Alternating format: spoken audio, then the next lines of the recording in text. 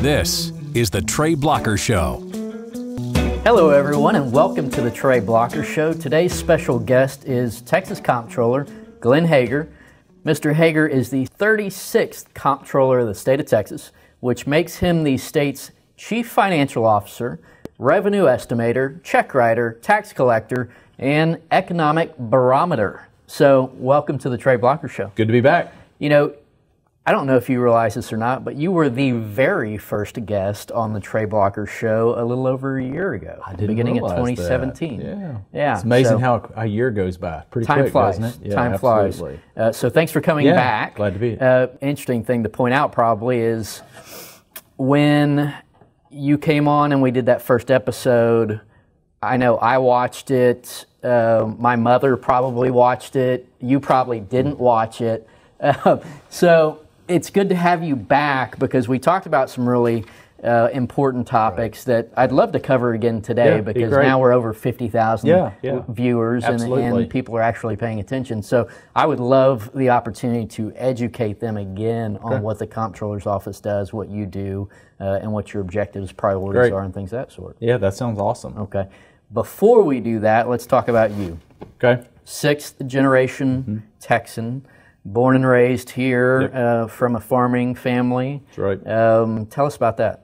Yeah, so I grew up a little community called Hockley, Highway 290. As you're going towards Houston or coming out of Houston, if you blink, you miss it. That's how big it is. However, now with all the growth of Houston, we're 5 miles from the Grand Parkway, the new loop around Houston, right across our western boundary.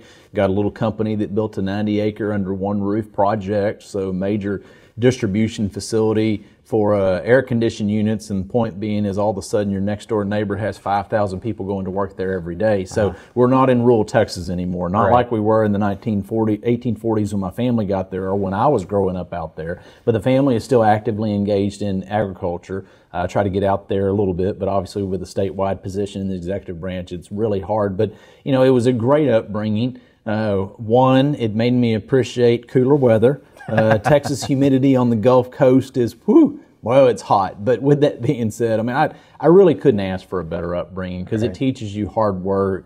You get to spend, you know, a lot of all my summer days, spring break, Christmas, and maybe working over the holidays. Obviously not Christmas, but, you know, an opportunity to be outdoors, which is what I love, and to learn hunting and fishing and all those fun things that we value here in Texas. It was a great upbringing overall, and I really wouldn't go back and change any part of it, even though instead of 105-degree temperature in August, you'd hope maybe it'd be 90 degrees instead. Well, I'm sure you thank the good Lord for air-conditioned tractor Oh cabins. my gosh, yeah, but I tell you, in those days, the worst thing was to have them. And then when they broke, there's several days where I spent out there, and you know, if you just even any office building you've been in, or get in a car here in Texas, you know, get inside and just turn the AC off and let the hot air blow on you.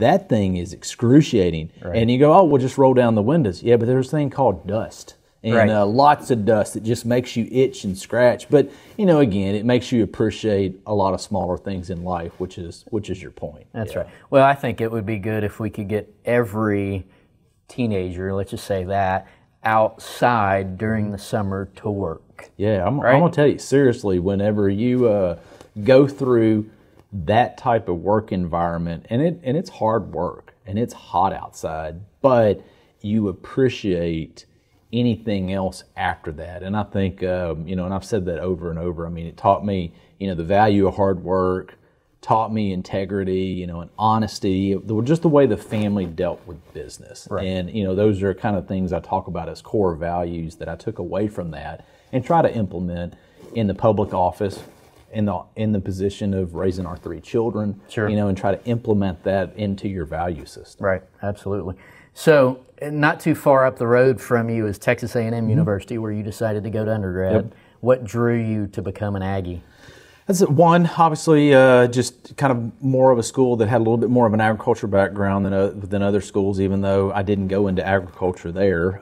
Really, I was on a path to go to law school, but it seemed as though it was a good fit for Glenn Hegar, as far as, again, kind of that core value system that A&M Nation holds dear to itself, and it ended up being a really good fit. And even though Dara, my wife, and I, we didn't meet there, we met in law school. A few years later, she's an Aggie as well, and so she's real involved on the alumni board. So it's a good value system for both of us. And then now it's been great because we get to already, as good Aggies do, indoctrinate the next generation. That's right. Before they even understand what's coming along. They get used to that colored jersey, and they don't want any other. They don't know anything else right now. It's kind of comical.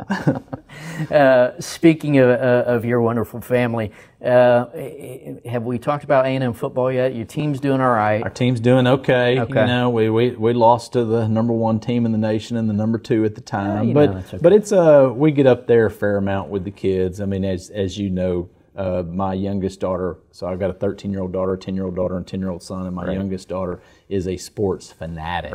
I mean, and just football. Oh my gosh, I remember putting her to bed one night and she was like, I'm so glad tomorrow's Saturday.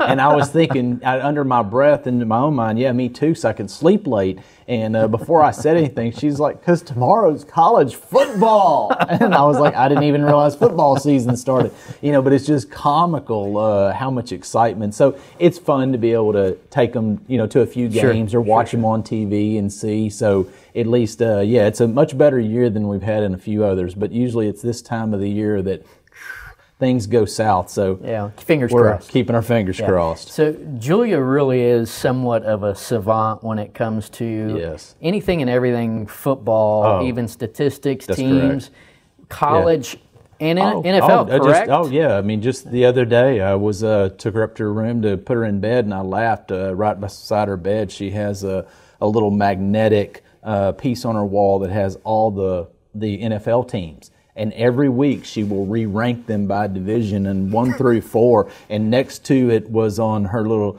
countertop there, it had a sheet with all the NFL teams. And when we're in church, we'll let the kids scribble. They got to listen, and we'll ask them questions later. But what does she always draw? It has something to do with NFL. Has something to do with college every week, which is just pretty amazing. And we laugh. We were asking the kids, what are they going to be for Halloween, which is coming up here pretty soon this year. And all will laugh because who did she decide to go as?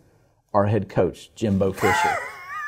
So and remind me, she's how old? And she's 10. Right. So I was teaching her. I said, you got to talk like this, because he's got that accent. And so we had a little bit of fun about that. Now, of all things, she wants to go as the head coach. But hey, she could pick somebody that has a lower salary. I mean, at least she went high for a guy that makes $7.5 million guaranteed a year. There you go. She's a smart kid. Exactly. Well, I think you need to record some video of her doing her impersonation when she gets it refined, and then make that part of her application when she applies to A&M in 8 years. That's exactly right. Yeah, that's that'd be exactly great. right. Now, her twin, Jonah, is quite the hunter, and the air is getting cool outside. So, is he wearing his camo every day, begging Dad to take him hunting? Not in the camo, but he's ready. So I got him a new scope on his rifle, and we went and shot it this last weekend. And after I took my rifle too, just to make sure it was on sight, and I told him, I said, oh my gosh, your scope is better than mine. And he said, oh, but Dad, you can use my rifle anytime you want to. It's very generous, which I thought was very kind of him. Oh yeah, he's ready. He's ready. So it's all good. That's a fun thing. I mean, again, kind of going back to the family farming operation, is that you have something that was near and dear to me as a kid growing up, to be able to kind of pass that on to the next generations is a lot of fun and rewarding. Right, absolutely. So what is Claire into these days, your oldest? Oh, my oldest one, a few years ago, she wanted to be an Olympic swimmer. So I think with my stature of 5'9", she's not going to be an Olympic swimmer, but hopefully she's not watching the podcast, because I don't think she'll be there, and I don't want to bust her bubble. Diving? Yeah, maybe so. So she's big into swimming. She loves band right now. We haven't told her that when you become a freshman in high school next year, the two probably don't match up. So, and I've tried to hint that when you, at some point in time, something's got to fall off the map. But it's interesting at kids how we saw it when we were growing up, and others growing up, how they have different interests. And marine biology, which is just obsessed with what goes on in weather, atmosphere, marine, which is really interesting, because that wasn't my interest. But you try to change your interest to match with your kids, so you kind of help further them along a little bit, which is interesting. Because you still want to be omniscient, right? Yeah, you want to be right. the one who knows everything. Yes, so you yes, better be yes. one step ahead of what they're learning. At least until they get 16, and then you're just as dumb as can be. That's true. You can't stop. No, you can't no, stop that. That's human nature. That's right. That's right. So, Dara, your absolutely wonderful wife. Going back to talking about football, how often has somebody told you out-punted your coverage or out-kicked your coverage? Gosh, beyond capability. She is absolutely fabulous. No, I tell you. Not that you're not great. No, I tell people, all the time. I mean, I'm blessed, and I kind of tell her and a few others, I'm just so fortunate I haven't screwed up my marriage somehow, by saying something dumb or being gone too much with the politics or the travel. And I think one of the things, just knowing that I married up, is when I ran for office, I made 2 promises, and the first and foremost promise was to her that politics and me serving would never interfere with our marriage or when we have kids. Sure. And that's kind of been one thing that has kind of kept me focused, just because a little bit of a slip up and you change the direction. And so I'm fortunate, she's awesome, she's fantastic, and I just try to continue to make sure that I let her know that, because guys are not too good about that at all. Typically guys not, are not good about it whatsoever. So I'm pretty fortunate without a doubt. Well, you are both very accomplished, busy professionals, so I'm sure that takes a lot of work, and communication's important, as you've told me quite often.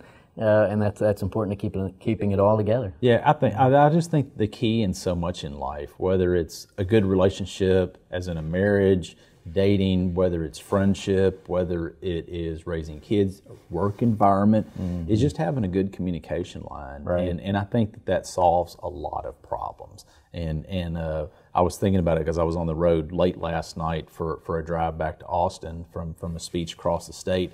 And so when it's late at night, you don't really get to talk to anybody in the car. And I was thinking back when we were dating, we had a period of time where we just weren't communicating, and it was a rough patch. Right. And when we were in law school, and I just remember I had said, hey, let's go out and have dinner. And in fact, it was La Madeline there in San Antonio and Alamo Heights. And we made a pattern where we would go there, if it wasn't every week or every 2 weeks, and we'd sit at almost the exact same table, have a very frank, honest conversation.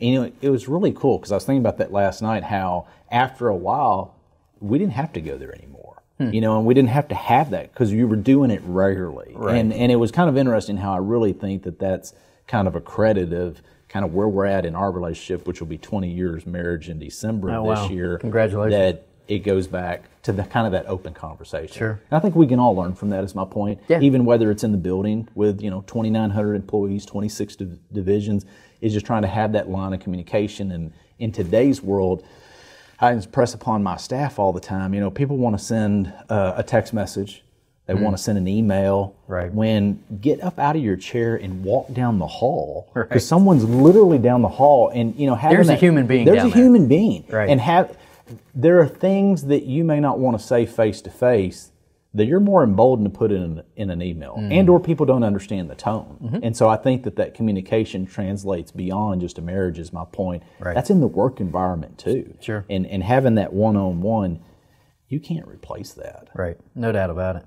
So politics, what got you interested? When did you first run, and why? Yeah, I've always had an interest in serving for some reason. Can't explain it. It's always been ever since I was a kid. I felt like either I was going to be involved in the family in agriculture, which I still am, but to a very minimal degree. My grandfather was a Baptist preacher, and I thought about that. But I thought, okay, what's kind of hard when you're pretty flawed as a human? How do you stand up and tell people you need to be better when you're looking in the mirror to yourself? So I thought, well, maybe preaching's not in my...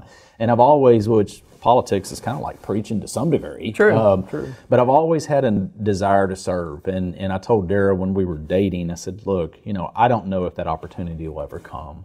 But if it does, I'd like to have that opportunity. Right. I'd at least try. And fast forward several years, family sold one of our businesses. I had a little bit of time. Brand new state representative seat was created in my home county of Waller County at the time, part of Fort Bend, which is where we call home, in Wharton County. So it was a brand new state rep district. We didn't have kids at the time. I had a little bit of a gap of time from business that had sold, so now I had that opportunity to find something else to do with that little bit of time, and so I ran for the legislature. And this was what year? In 2002. Time flies, so doesn't it? It's amazing how much it flies. I thought about it in August of this year. It hit me partway through August that 17 years ago this last August was the first time I was in a candidate debate forum environment. Yeah. And I was thinking back, wow, I had no gray hair. Had Politics will do that to you. Politics was very different back then, but ran for state representative, won in a runoff election, served there 4 years. My state senator didn't run for re-election, decided to move across the rotunda, served in the Senate for 8 years, and after being in the building for 12, thought, well, now that with the shakeup of statewide offices, and have always enjoyed finances, numbers, accounting aspect, even though I'm a lawyer by education, that's the area that I focused on in the business side of it, and understanding at least how the legislative process works and how critical good data and information is for policymakers. Right. I felt like the Comptroller's office was really the best fit for me in an area that I just enjoy the issues we do. I was having a roundtable discussion earlier with a group of economists that we had brought in that focus on U.S. economy, state economy, housing, oil and gas, very different sector areas. And so we had a big 2.5-hour meeting earlier today, just a roundtable discussion on what they think is going on in those different sectors of the economy, how that translates, because we're trying to put together the 2-year revenue estimate that we have to give to the legislature as one of our core constitutional responsibilities come January. And it's a big deal. And it's a big deal because that sets the field for what the legislature has as far as revenues and how they're able to set the budget. And, I mention in speeches all the time how the Texas economy is really remarkable right now. Job gains, we've had, go back a couple of years ago to January of last session, and the Texas economy grew by, let's say, 170,000 jobs in the prior 12 years, which is a lot. Right. But compare that to the new job data that we got in the last 12 months, Texas had created almost 400,000 jobs. Oh, wow. So the improvement in job count, lower unemployment rate, increase in revenue collections because of all the economic activity going on in the state has been phenomenal. Yet I also tell people in every speech I give that Texas, like the U.S., is in the longest economic recovery in modern history. So we've had the longest economic expansion that we've ever had in modern history since the great financial crisis in the 2007 time period. Right. And so that also scares you that every morning you wake up, you're one day closer to the next recession. And the reality is you only know when you're in a recession in hindsight. That's true. It's really hard to forecast in an international global economy. And Texas is so intertwined with not just the U.S. but the global economy, and so that's one reason we wanted to have that round discussion. And even though we get all the data that they have, it's just good to sit around a table and talk about a few of the things that maybe we didn't think about. They may not be putting on paper, but is dwelling in their mind on what is some of the caution or the optimism that could go in the economy as we're putting that revenue estimate together. Sure. So right now, the Texas economy doing quite well. Very well. And it sounds like you see it continuing to grow and expand. It looks as though it'll continue to grow in the near horizon. And the question is when does it slow down? And then for how long? And if you go back to the last recession... Is that inevitable? It's going to happen. For people who don't understand economic cycles, it's just going to happen. I'll use it as this example. If you're driving a car, you eventually got to stop and fill it with gas. Okay. You got to stop. Right. It's going to run out. And in an economy, whether it was the .com bust, over inflation rates, values of that, and all of a sudden people go, wait, what's going on here? Or housing prices was so hot, it got so high, and it had a ripple effect to the rest of the economy. And actually, when we had Texas did not grow in the year 2016 as an economy, even though here in Austin, it grew phenomenally. Or the Metroplex, Dallas-Fort Worth area just grew phenomenally in 2016, but because we had a significant downturn in oil prices, which impacted the oil industry, impacted manufacturing industry, impacted the agriculture area, which is a large rural portions of the state, obviously is heavily dependent on agriculture. the state of Texas for the first time had zero growth that year. Now, portions of the state grew. Sure. Portions of the state were flat. Portions of the state were in a recession, but we were fortunate then that it didn't ripple effect into the rest of the economy, because the rest of the national economy was still doing pretty well. And so it is inevitable. What goes up has to come down. True. But the question is how sharp does it come down, and then how much before the rebound? And we're very optimistic that even when we do have a global downturn, national downturn, Texas downturn in the economy, Texas is poised to come out of it a lot stronger than everybody else, which is a good thing when you live in Texas. That's right. And the Texas economy today is a much more diverse economy than it was 20, 30 years ago. That's right. Back in the 80s when the oil and gas industry took a major downturn, right? The whole economy crashed. Significant downturn. And we had major issues in the state for quite some time, where this time is very interesting. When I'd get out and talk about during the downturn in the oil prices, which happened to hit that industry in manufacturing, talked about in those two industry sectors alone, Texas lost 160,000 jobs. But if I was giving that speech in Austin or the Metroplex, people would look around and go, I don't know what you're talking about. Right. Because it did not impact those communities. Right. Or if you go to San Antonio, it had some impact from the Eagle Ford Shale, but San Antonio continued to grow. Or take Houston. Houston had really kind of a mild 3-month recession, but you've got the medical center, which employs probably 80,000 people. Right. They go there, work every day. You have the Port of Houston, which is the busiest navigable waterway in the United States. So you have, even in the greater Houston economy, which is the energy hub of the world, energy capital, you have all these other activities that help balance that out than what we've had in the past, which is good for the overall state economy. Is my point. Absolutely. Now, during that downturn in the 80s, the legislature decided, hey, we have to have some type of insurance against this when this happens again. Not if, when, as you said. And so the legislature created the Economic Stabilization Fund, which we refer to as, rightly or wrongly, the Rainy Day Fund. Right. And I know you have come up with a proposal to reform that in some ways and make it serve the state better. So first of all, for our listeners who don't really know what the Rainy Day Fund is, tell us about that, what it is, and then tell us how you want to modify it. Yeah, so let's go back to those 1980s. Texas had a significant economic downturn because of oil and gas, and as you mentioned, the economy was much more dependent on that industry sector than it is today and not as diverse. So the legislature said, hey, look, we don't want this to ever happen again. Let's propose a constitutional amendment. The voters ultimately approved this constitutional amendment that we would create a state savings account, an economic stabilization fund, or as we call it, a rainy day fund, or a state savings account. But the problem was the revenue source was off oil and gas severance taxes. Now, we just said we were in an oil downturn, and interestingly, at that time period, major international companies were selling all their assets for pennies on the dollar because they said there's really nothing left out here. There's nothing to collect. So we're going to sell out. And so point being is, for several years, there was no money coming into it because we were in an oil bust. And so it was a great idea. But fast forward several years, get into new technologies, capabilities. Now the Permian Basin is not only the most prolific oil field for growth in the U.S., in the world.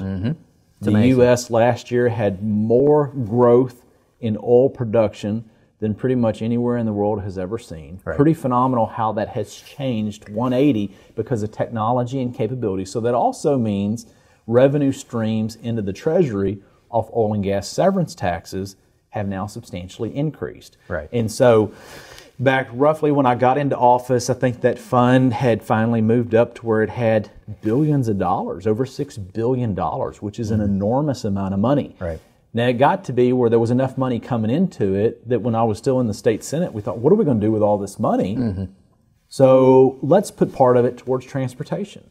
So the decision was, after you collect, let's say, $530 million in severance tax for oil, $590 million for natural gas, 25% above those numbers stays in the budget for public education. 75% above that went in the state savings account. But it started saving so much money, we said, how about we just send half of that there, send the other half to road transportation. So like last year, I transferred come November of last year, a few months after we closed the fiscal books, I sent $734 million off severance taxes above these two thresholds over into the state savings account and an equal amount over into highway transportation. Okay. This year, when I make that transfer next month, because of the growth, it's going to be almost $1.4 billion to each account, which means let's just focus on the state savings account. Next month, that fund will have not $6 billion, not 7, not 8, 9, 10, or 11. It'll have $11.9 billion. I think that's a lot of money. A lot of money. A lot of money to me. Maybe not to you, but it is to me. Almost a Powerball, almost a Mega Millions. Significant amount of money, but the point of coming back to my proposal is that one of the things that we do not do well as a state, and people do not do in general, is where you're looking to what are the long-term costs that we have. Pensions, deferred maintenance and buildings, things that you don't have to pay today, but you got to pay at some point in time. And Bridges. Typically, they don't get talked about in the building as much because you're trying to put a 2-year budget together. And so being that I served over there, I understand that. And then understanding much more clear now in my capacity that when they put the constitutional amendment in place to create the state savings account, no one really thought it'd have any money in it.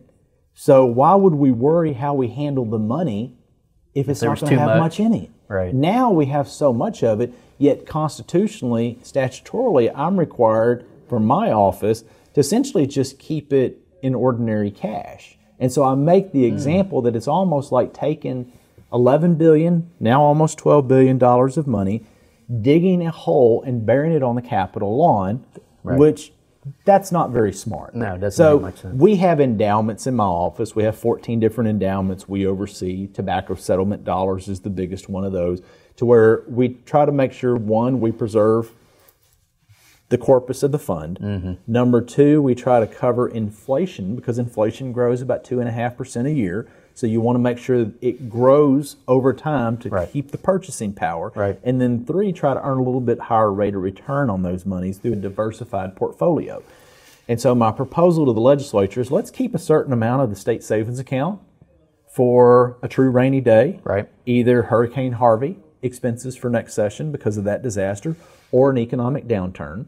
So let's keep a certain amount. As long as the bucket's full, then let's send the money over into a separate bucket, which is I call the legacy fund, that we would actually earn a higher rate of return. Okay. Again, trying to preserve the principle of it, cover inflation, and then a little bit higher. And then the returns that we would make, we would send right back to the legislature, and then they would appropriate those to deal with long-term liability issues such as pensions, deferred maintenance. Mm-hmm. Ultimately, you could be spending on other infrastructure projects. And part of that is because it's almost ironic. Texas has the strongest economy in the nation and one of the strongest in the world.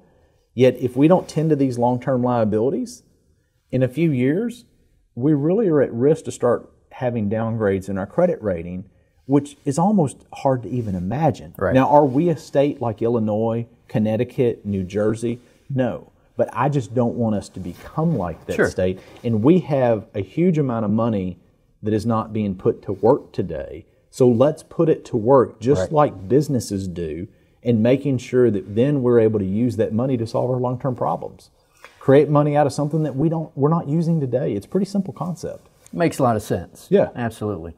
And it would be, it's almost strange that we would let money sit around and not try to put it to work. Of that amount of money. Sure, absolutely. Now, I mean, I could probably take some of it and spend it, you know. And the legislature could take it and spend it too, but I'm trying to prevent that. I'm trying to solve real problems with those dollars. So, and the legislature understands that we're facing real cost drivers in the budget, and they're not easy things to resolve. They're not. And some of them, which are mandated spending from the federal government, basically, you don't have a lot of ability to change it. So I would think this shouldn't be an easy or a hard sell for you next session? Last session it was a new concept, and it takes people a little bit. I had a speech last night that talked about this issue, and some people go, "Well, why would they be against this?" And I said, "Well, one, it's an education level. Sure. The question is, wait, Glenn Hegar, are we going to trust you to invest these monies? No, I have an entire team. This is what they are professionals and they do. I oversee them. Right. However, with that,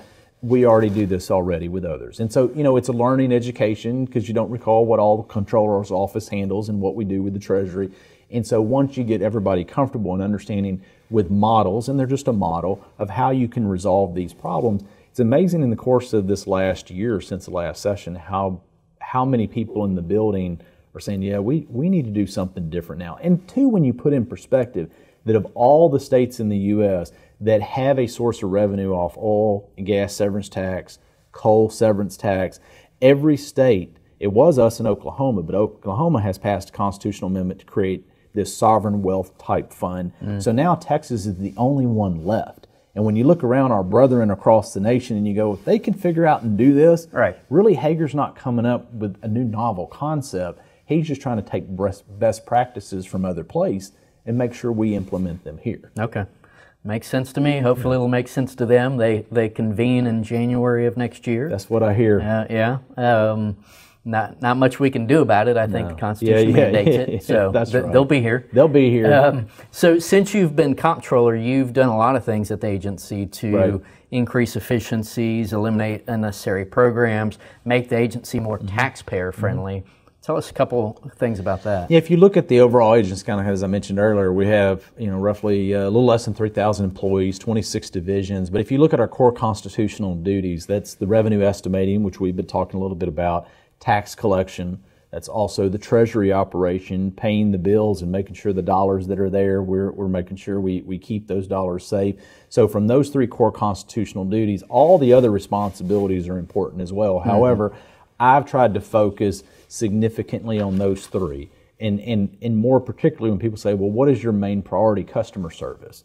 And customer service is to the taxpayers, because that's who we owe our responsibility to the businesses that we interface with, because that's where the revenue streams come in, and making sure that all facets of the agency are as customer friendly as we can make them, and we change and move over time. And I'll give for a couple of things. For example, is that just how we send letters to businesses that say thank you for putting your time and your sweat and your equity online. I looked at the old letters and they were like, okay, we saw you opened up a new business and you owe us some taxes. Congratulations. Well, yeah, congratulations. Thanks for creating those jobs. Thanks for putting your time, your sweat, and your equity on the line. And now write us a check. Yeah, now write us a check. And so I thought, okay, why don't we say thank you first? Because that's what's driving the economy. That's what's driving job creation. That's what drives the revenues into the treasury. And so make a little more customer friendly and say, we really appreciate what you're doing here. And oh, by the way, you need to set up a tax account too. You can do it in a more subtle way. And so how do you use the different modes of communication to leverage and utilize for customer service? We've changed the way we do the entire website, redesigned everything, and just empowering staff to answer questions. And one of the things I've done is I've gone around and traveled around to all my offices across the state, meet all the staff who are there, and just trying to be much more visible, because the job they do is really critical. The interfacing with the taxpayers, with the business community, and hoping that through my efforts that raises the morale of the agency, which in doing that is going to provide better customer service. Absolutely. Overall. So you mentioned the website. What is the website address for the agency? Yeah, just do a web search of Texas Comptroller, or how do you spell controller? Comptroller. Yeah, it's a comptroller. When I ran for the office 4 years ago, all my TV ads, I very specifically said comptroller. Because I felt like if I said controller and they're like, the idiot doesn't even know how to spell what's on the TV. So I specifically made the pronunciation real clear, like it's spelled as the words are rolling up on the TV screen. Fair enough. Now, is your son Jonas still saying comptroller? He does, comptroller. Daddy, how's the comptroller? He does a double P in there. I like that. Now, the website, I noticed that you've put up a lot of very good educational videos about different parts of the agency, whether it's the unclaimed property program that you all administer to help reconnect people with money they didn't know they had. Yeah, here in the next week or so, I'm going to present a check to someone, and when I do, in the 4 years I've been in office, that will mark the first time when we have returned officially $1 billion. In totality, not to this one person. Not to one person. You're not running the Mega Millions. No. We don't have the lotto, but in totality, that's a significant amount of money That's a lot to of money. return to people in a little less than 4 years. And so, yes, we put those videos out, one, to help inform the public of what we do in some of the different divisions, all the divisions, about what do we do, what goes on in this division, but also it's helpful for internal purposes. Because as an employee, you may be there 5 years, 10 there, 15, 20 years, and if you work in one division or two, you don't know what goes on in the other divisions. Sure. So it's also helpful from a staffing perspective to be able to watch just a couple of 2-minute video to find out, oh, this is what my brethren over here, actually the important role that they play of making this agency run and operate every day. So it does a dual purpose, one outside education and internal education as well. Okay. Well, so I would encourage everybody, now that I've seen all these videos, go to the Comptroller's website and watch some of these short videos. You have a YouTube channel that all of this is funneled into because it's fascinating. And if you are digging through your couch for some spare change, don't do that. Go to the Comptroller's website, see if you got some money that you didn't know you had. Yeah, that's unclaimed property is an unbelievable area. And so claimittexas.org, claimittexas.org, which is easy to remember, claimittexas.org, and do a quick search, see if your name's there, your family members, your friends, and I guarantee you, between yourself, your family, and friends, you will find someone who has unclaimed property. And it's an easy, usually a 60-day process. Fill out the form, and then we send you your check back because it's your money. You had the easiest example is you live somewhere, you put a utility deposit down, you moved, you forgot to get your deposit. They can't find you after 3 to 5 years. So then they send it to the Treasury. And then we list it on the website. And we're trying to do promotional ways to help make sure people know about it. And I talk about it in every community that I go to, and it's pretty amazing. I was in Nacogdoches yesterday and just talking about that. Hey, all of you live in Nacogdoches. Yep. Well, here in Nacogdoches County, there's over $9 million in unclaimed property. Oh wow! I mean, just in Nacogdoches County, that's amazing. $9 million. So you go to some of our suburban, urban areas, some of the very large communities. I mean, there can be hundreds of millions of dollars. In a county like Harris or Dallas or Travis County, significant amount of money. That's amazing. Yeah. So one other thing I noticed while I was digging through all these videos, I didn't realize what a good actor you are. Yes, I'm telling you. Yes. Do you have an agent? Do we need to find you an agent? No, we're just trying to do it internally because it's all for free right now. There's no paid acting. Maybe if I move to the big screen, but I figured Hollywood doesn't have anything in intake for somebody of my more conservative values. So I figured I better stay acting in the agency and not move into the big leagues. Okay, we just need to recreate Hollywood here. There you go. And you can be the first big Texas-based Hollywood actor from here. I assume you're talking about our Christmas videos. Yes. I digress. But the Christmas videos are absolutely hilarious, and you've been doing them for a couple of years. We've done them. I've done one every year since I've been in office. Well, the first one we started with was "It's a Wonderful Life," which is my favorite movie. So we did one around "It's a Wonderful Life" last year, if I recall correctly. We did one over Home Alone. Yeah, what was that kid's name? What was the actor's name? Macaulay Culkin. Yes. So do that that face for me. I've got the face going. We had a little piece of cardboard. Well, hold on a second. Don't give it. Okay. No spoiler alerts here. Let's go ahead and show the video. Okay, awesome. Of you got it? We've got it dialed up. We're going to show last year's Christmas video, where Comptroller Glenn Hegar is the star. I guess maybe you're starring as Macaulay Culkin. Yes. I don't even know what his name was in the movie. But at any rate, here's the video. All right, well, is everybody ready for the off-site meeting? Hey, Mike, let's take the stairs on the way out. Okay, but don't forget, they're pretty steep. Oh, Mike. Mike? Nancy? Lisa? Philip? Robert? Gary?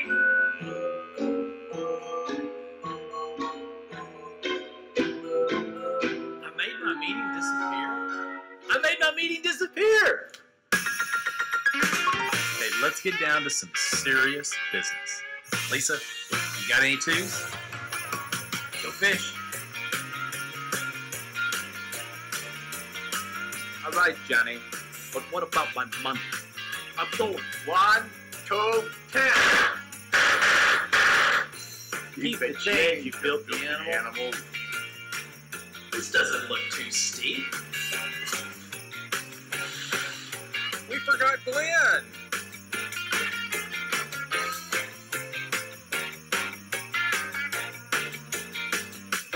From all of us to all of you, we hope you have a very Merry Christmas and a happy holiday season. Merry Christmas! It's a good video.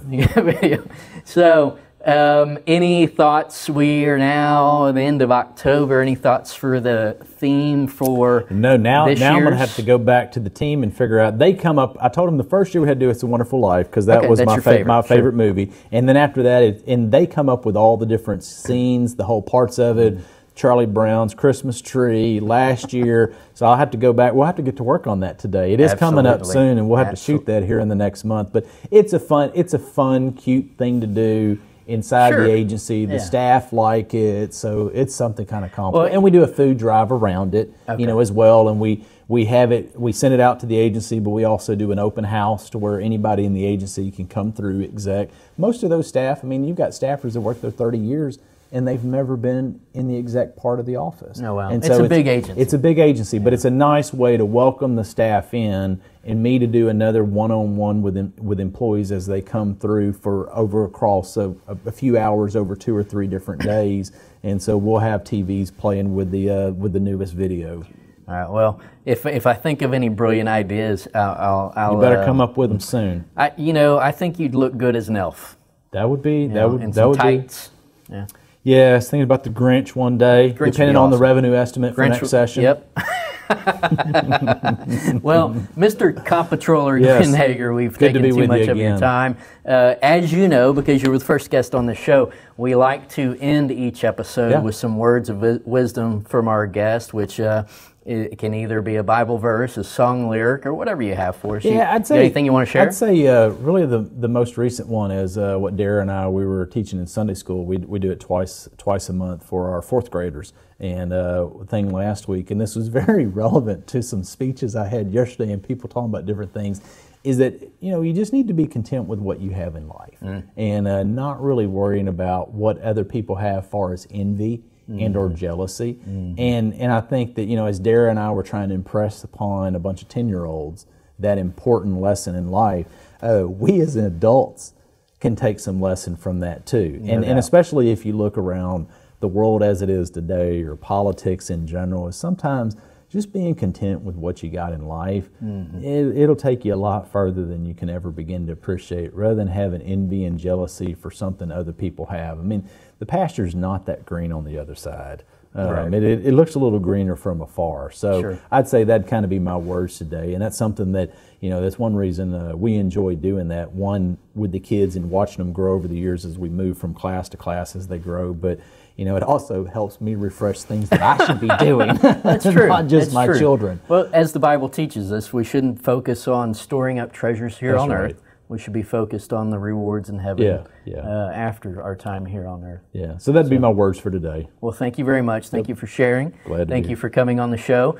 And thank you all for watching The Trey Blocker Show. You can find us on your favorite podcast app, YouTube, and at TreyBlockerShow.com. Thank you, and God bless.